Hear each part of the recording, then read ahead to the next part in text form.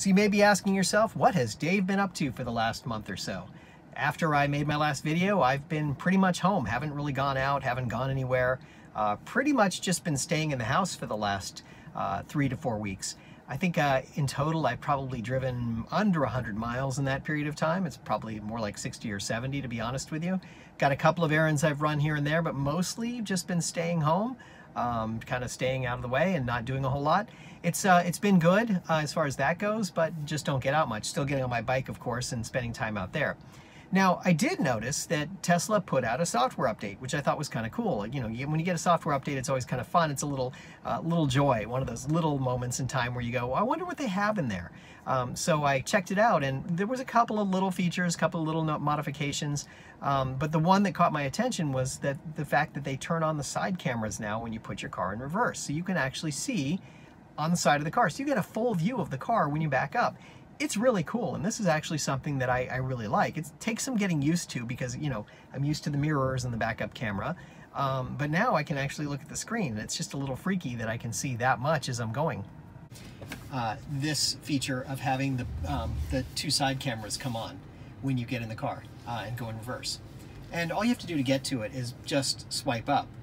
Normally it comes to this by default, but just by swiping up, you get both of the side cameras, so it tells you what's going on in the car. So you get everything. You get the side views, you get the back view, you get the whole shooting match there. You go the whole kit and caboodle, as they say. So we can just back up like this, and you get the whole view of what's happening around you. It's actually pretty neat. So I know how close I am to the curb on the right, if there were a car on the other side, or maybe backing into my driveway. If there's another, you know, if I've got things out in my garage, I've got a lot of stuff in my garage. I get a lot more view, so I can actually see it. It's actually very, very cool. Okay, this is pretty cool actually, so I can see that side and that side now, and I actually have a pretty good idea of where I am relative to everything that's around me. That's actually pretty cool. Makes it a little bit easier to pull out, preferably without hitting anything. There we go.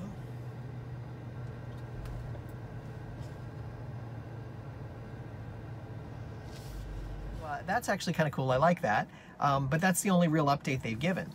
Now, as far as actually owning the car and doing some things, you know, I keep hearing about new things that Tesla may be coming up with, some new software updates, some additions. They may offer insurance in Florida at some point. I don't know. That would make my wife very happy if I could bring down my insurance rate a little bit. You know, that's the one thing that kind of makes her crazy a little. But that's, you know, that's, I guess, still a dream for the future.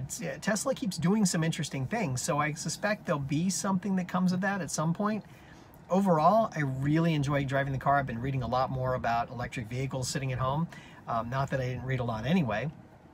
But as I read more and I learn more about what the electric vehicles have and do, you see how Tesla really set itself apart in what they do and how they've set themselves up. Because they have this charging network, it's not about the cars. It is about the cars, but it's not about the cars at all.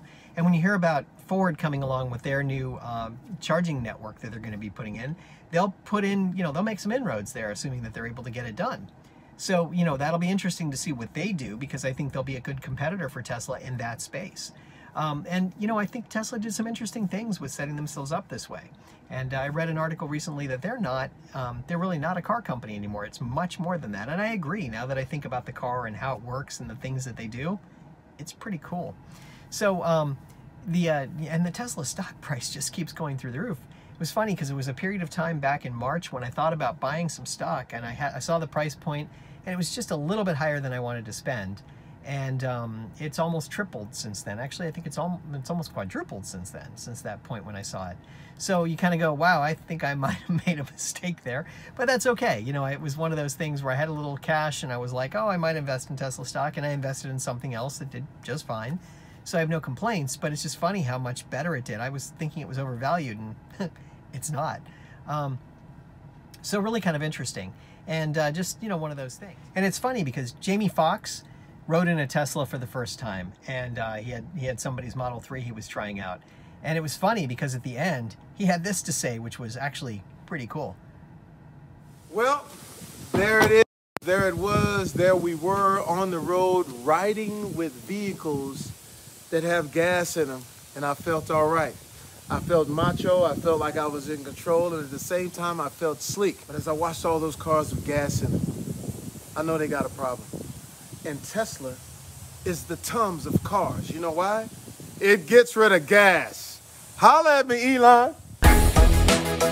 One little detail there that I didn't show in the video here. In Jamie's video, he actually takes his hands off the wheel and closes his eyes for a moment when he's in autopilot.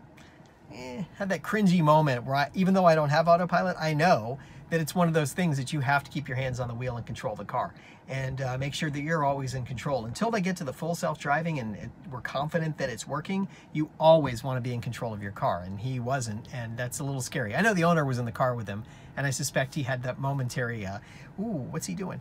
But, you know, everything worked out, so I guess it's cool, but just a warning to everyone, don't take your hands off the wheel.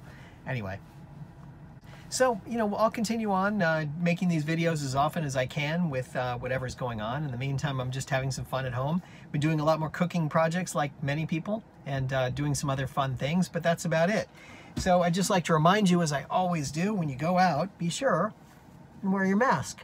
Now I've got a new mask, Baby Yoda. Awesome, I love this mask. It's kind of cool. So there you go. That's my story for today. Have a good one.